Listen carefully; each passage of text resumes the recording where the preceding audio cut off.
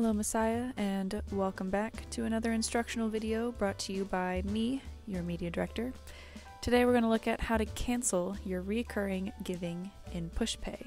We've made many announcements about us moving to a new online giving platform, and to do that you'll want to cancel everything you have with the old platform, which was PushPay.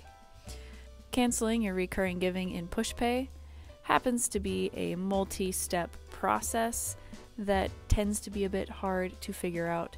So follow along in this video and I will walk you through it. So your first step will be to open up the Messiah app. If you don't know what that looks like, find the icon that looks like this. After you click on this Messiah app icon, it'll open up the app.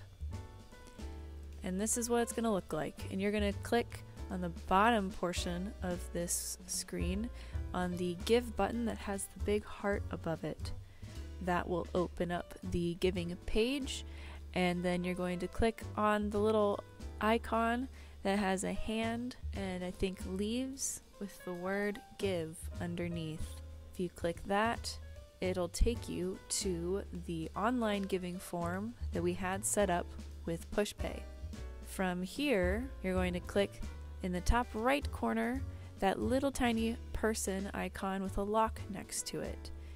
When you click that, it'll bring open this little panel and you're going to click Manage Account.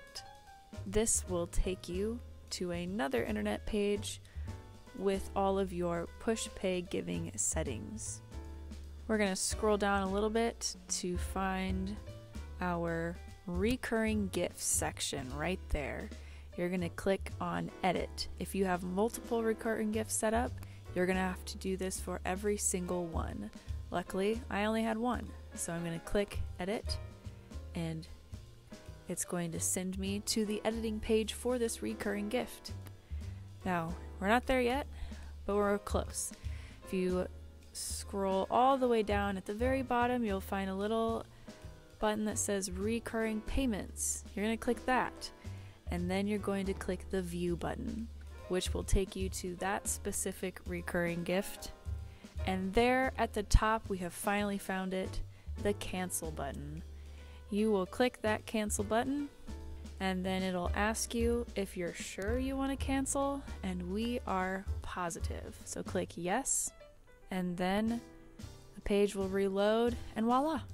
Your recurring gift has been canceled.